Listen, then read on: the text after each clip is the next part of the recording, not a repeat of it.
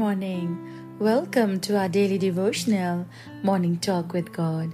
Start your day right, start your day God's way.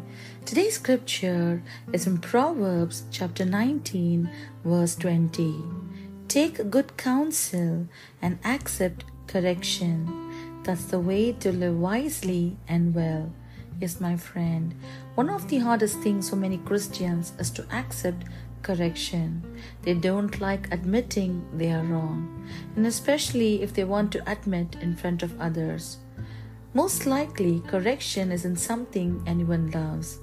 Bible says, listen to advice and accept discipline, and at the end you will be counted among the wise.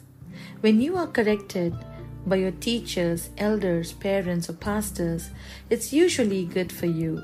It helps you grow to become wise and mature.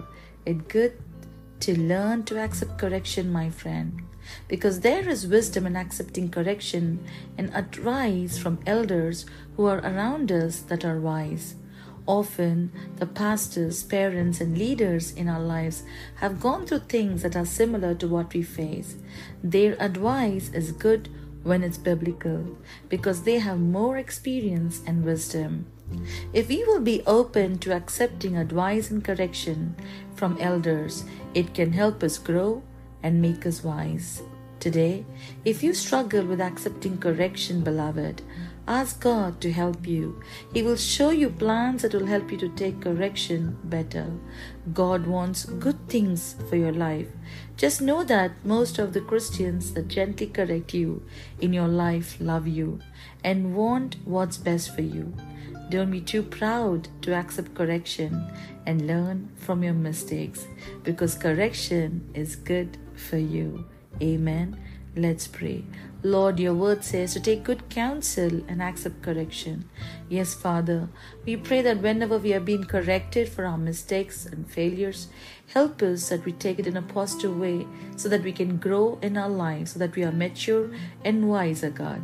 And Lord, we pray that let us come across our path people who are experienced and well-versed in your scriptures and who are knowledgeable and wise, Father.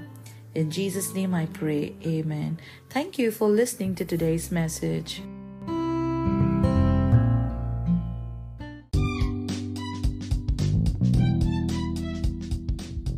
It's time for Bible quiz. Today's Bible question. Every 50 years, the Israelites had a jubilee. What happened during jubilee? To answer, click on community page on the YouTube channel and leave your answer in the comment section. Thank you for listening to today's message. Please subscribe to the YouTube channel and click the bell icon button to receive notification. God bless you. Have a blessed day.